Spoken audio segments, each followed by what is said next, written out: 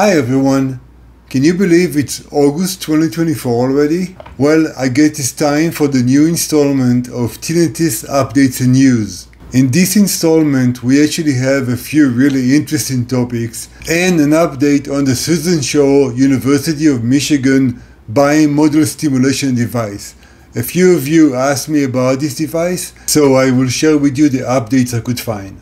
This month we are covering your eyes and ears are connected, the migraines and tinnitus connection, how the ear signals to our brain that there's hearing impairment, and University of Auckland innovative digital therapy.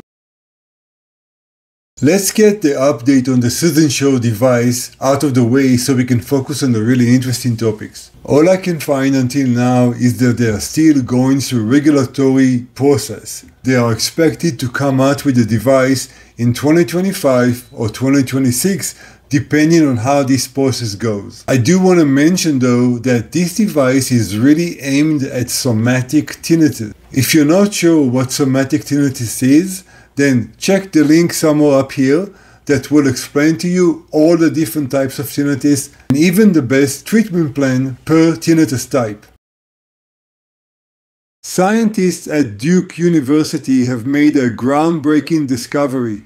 The ears emit subtle sounds when the eyes move, and these sounds can reveal where the eyes are looking. This finding, led by Dr. Jennifer Groh, indicates that eye movements can be decoded by analyzing these faint ear sounds, providing new insights into the interplay between vision and hearing. The study found that specific sounds generated in the ear correspond to different directions of eye movement. This unique auditory signature can be used to determine where a person is looking, just from the sounds recorded by a microphone in the ear canal. These ear sounds might result from the brain contracting middle ear muscles or hair cells, which typically help in sound regulation.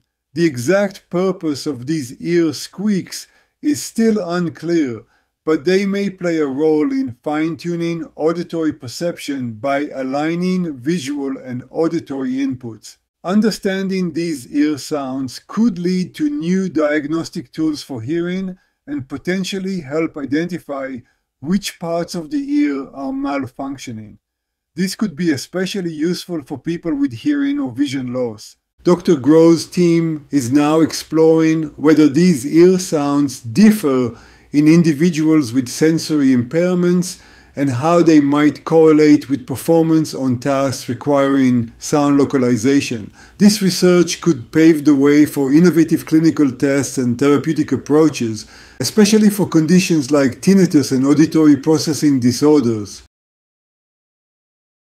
Emerging research has identified a significant link between migraines and tinnitus. Individuals with migraines are more likely to experience tinnitus, potentially due to shared neural mechanisms like central sensitization. Key findings so far include migraine sufferers often report tinnitus, with studies showing a strong correlation between the two conditions.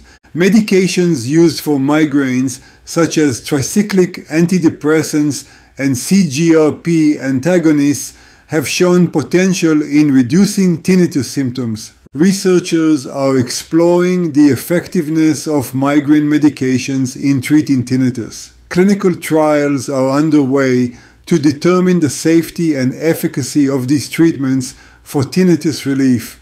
The goal is to understand how these medications can alleviate both migraine and tinnitus symptoms by targeting common pathways.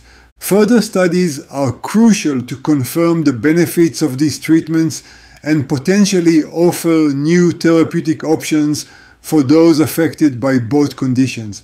This research highlights a promising avenue for treatment, offering hope to many suffering from these interrelated conditions.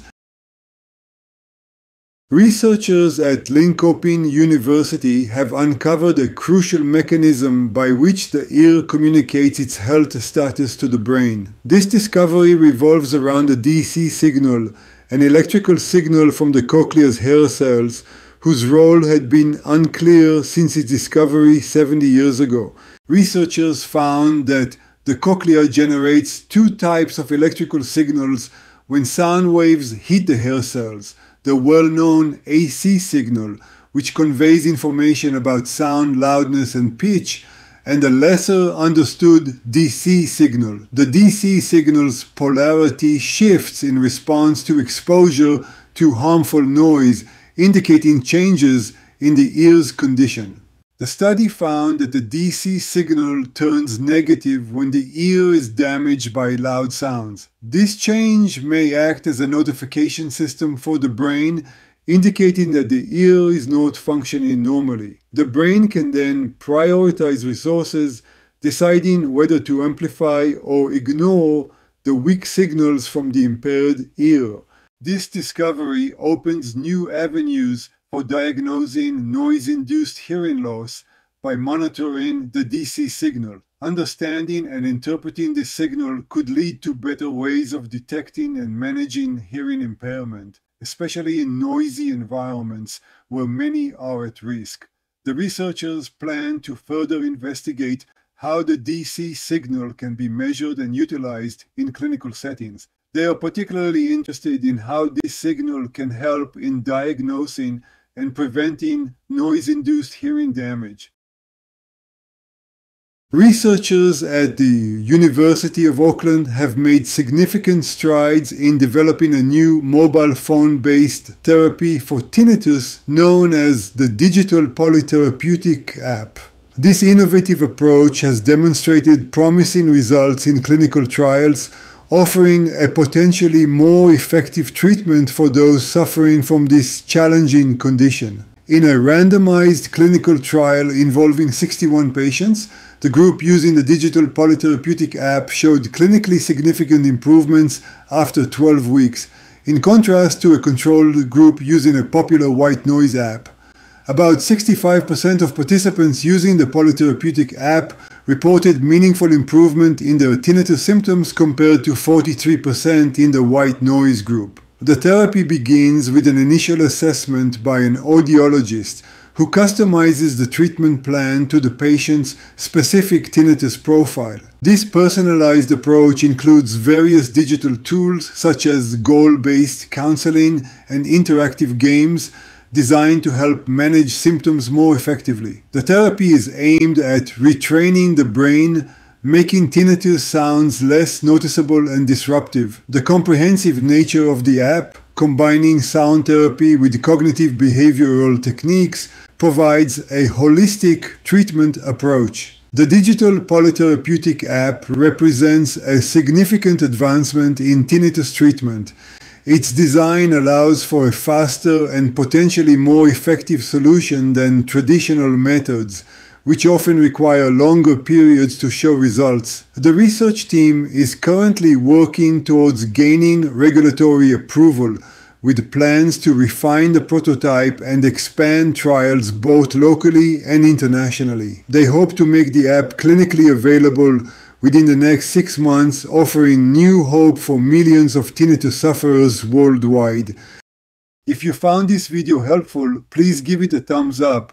I really appreciate your support. Don't miss out on the latest updates in the world of tinnitus treatment.